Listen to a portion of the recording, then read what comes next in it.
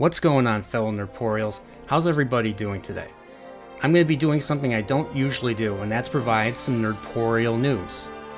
As I'm sure you're all aware of, I'm a big Star Trek fan, especially the Star Trek prior to 2009. So, as a result, I'm also a fan of the Orville, because the Orville best represents what Star Trek used to be.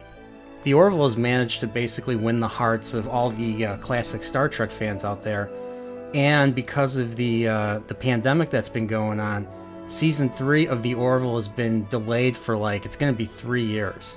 So we finally got a new announcement. So there was an announcement a few months ago where we learned that the Orville New Horizons, which is what this new season is going to be called, will be coming out March 10th of 2022. Well, as of right now, we just got a recent update from Seth MacFarlane himself, stating that the new season of the Orville has been postponed to June 2nd of 2022. But as a way to placate the fans, he released a 4-minute preview clip. And I'll be honest, I saw this clip and I was blown away by the cinematography, by the shots. This looked next level compared to Season 2. I mean, this looks like it's up there with Star Wars. Everyone compares the Orville to Star Trek, but the last season, it's starting to merge a lot more with Star Wars, especially the nature of the battles themselves. So I saw this and it was amazing. The scope is epic. It's epic in scope now. You see fleets of Union ships out there. It's crazy, and we see the new opening of the Orville, and it just looks amazing. I just couldn't believe what I saw.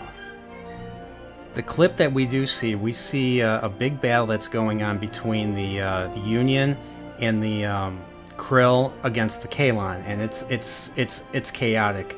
And we're on the Orville, and we see Marcus, and Marcus is running. People are being thrown around like rag dolls. Things are blowing up all around him. He's running, trying to get to his brother. He's trying to get back to the quarters.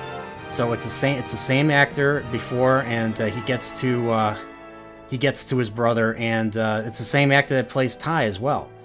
And we turn around and we see Isaac in the room. He's blue. He's creepily silent, and all of a sudden we get a jump scare, and he's evil. So I don't know if that means that Isaac is bad, or if he's been taken over, or maybe it's an imposter, but who knows. But the shots that they've used, I mean, this is up there with frickin' I mean, this looks crazy. This looks frickin' amazing. So in the meantime, check out Seasons 1 and 2 of the Orville on Hulu.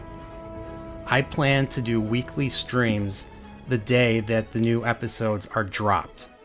And anyone is welcome to come on and discuss the new episodes with me, because this looks like there's going to be a lot of talking. And also looks like a lot of things are going to be happening. And so I can't wait to talk about it with other fans. So definitely check this out if you haven't. This is definitely the next level. This is definitely the next step for Star Trek and science fiction, in my opinion. So other than that, everyone, check out the rest of my channel. I did a review. I did Nerdporial Sci-Fi Chats for Season 2. And once again, check out the trailer again, and let me know in the comments what you think is going to happen. And remember, it's okay to be Nerdporial. Take care, everyone.